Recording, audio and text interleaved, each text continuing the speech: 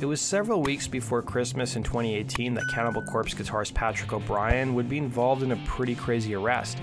O'Brien had been a member of the band since 1997, and in the run-up to his arrest, he would warn family members that the rapture was coming and that the aliens have landed on Earth. The arrest would happen on December 10, 2018, a day after it was announced that Cannibal Corpse would be touring with Slayer. O'Brien at the time was renting a house in Tampa Bay, Florida. In the early hours of the evening, around 7 p.m., he would enter his neighbor's home without permission and come across its two occupants. One of the occupants asked the guitarist to vacate the property, which he refused to do. O'Brien would end up pushing a female occupant to the ground, warning them that the rapture was coming and that someone was after him. One of the occupants would tell police that the musician appeared to be hallucinating, and O'Brien soon found himself hiding in the backyard of his neighbor's house until the police were called to the property.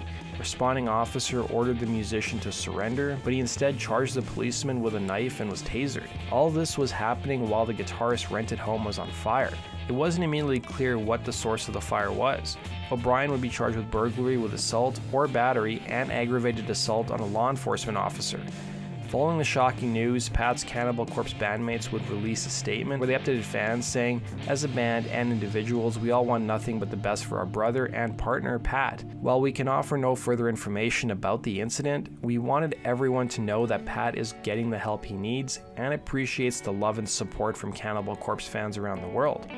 More shocking was what a police search of O'Brien's home was said to have found, including 83 weapons, which included several AK-47s and military-grade flamethrowers within it, making the blaze difficult to extinguish. In fact, much of the ammunition in his house exploded during the house fire. According to reports, the amount of firearms was enough that ATF agents and a bomb squad were both called to the scene afterwards to sift through the wreckage.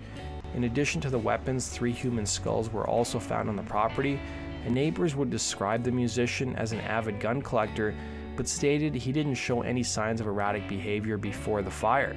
In the aftermath of his arrest, a crowdfunding campaign for O'Brien was launched by drummer Paul Mazurkowicz's wife Deanna. Deanna would write online, "Paul does not have insurance and lost everything that he owns. These funds will help him get back on his feet with the regular much-needed necessities like clothing, a roof over his head, and other daily life necessities that are needed." In 2021, O'Brien would be replaced in the band. It was the same year he would be sentenced to 5 years probation and 150 hours of community service and ordered to pay a fine of nearly $24,000.